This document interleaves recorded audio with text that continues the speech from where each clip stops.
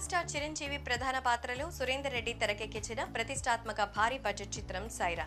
తొలి స్వాతంత్ర సమరయోధుడు ఉయ్యాలవాడ నరసింహారెడ్డి జీవిత కథ ఆధారంగా తెరకెక్కిన ఈ చిత్రం అక్టోబర్ 2న ప్రేక్షకుల ముందుకొచ్చింది. తెలుగు, తమిళం, హిందీ, కన్నడ, మలయాళ భాషల్లో విడుదలైన ఈ మూవీకి అన్ని చోట్ల పాజిటివ్ రెస్పాన్స్ వచ్చింది. ముఖ్యంగా విమర్శకులు సైతం ఈ సినిమాపై ప్రశంసల జల్లులని కురిపించారు. ఈ క్రమంలో బాక్సాఫీస్ వద్ద కూడా మెగాస్టార్ ప్రపంచనం అనేది కొనసాగుతూనే ఉంది. తెలుగు రాష్ట్రాల్లో 3 రోజుల్లో ఈ చిత్రం 100 కోట్ల షేర్ ని కలెక్ట్ చేసినట్టు ట్రేడ్ పండితులు కూడా చెబుతూ ఉన్నారు. అలాగే తమిళం, కన్నడ, మలయాళంలో కూడా సయ్ రాకు మంచి కలెక్షన్లే వస్తున్నట్టుగా తెలుస్తోంది.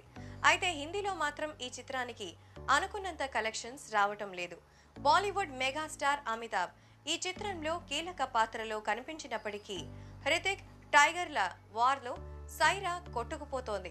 ఇదంతా పక్కన పెడితే మరోవైపు ఓవర్సీస్ లోనూ సయ్ రా సత్తా చాటలేకపోతున్నాడు.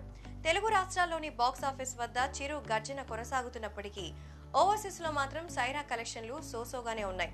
సినిమా విడుదలై 5 రోజులు పూర్తవగా ఇప్పటి వరకు $3,000 కూడా గ్రాస్ మాత్రమే కలెక్ట్ అయింది. అంటే 15 కోట్లు మాత్రమే కలెక్ట్ అయింది.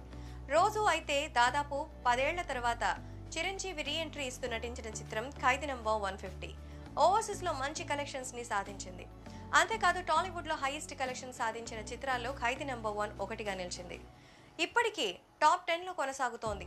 కానీ ఇప్పుడు మాత్రం సయ్ రాకి అనుకున్నంత రేంజ్ లో అక్కడ కలెక్షన్స్ రావడం లేదు. దీనికి పలు కారణాలున్నాయని ట్రేడ్ పండితులు కూడా భావిస్తున్నారు.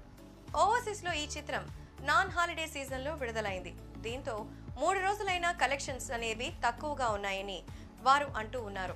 అలాగే థ్రిల్లర్, హారర్, వైవిధ్య కంటెంట్ ఉన్న సినిమాల కంటే ఫ్యామిలీ ఎంటర్టైన్మెంట్ కథలని అక్కడ ప్రేక్షకులు ఎక్కువగా ఆదరిస్తూ వస్తున్నారు.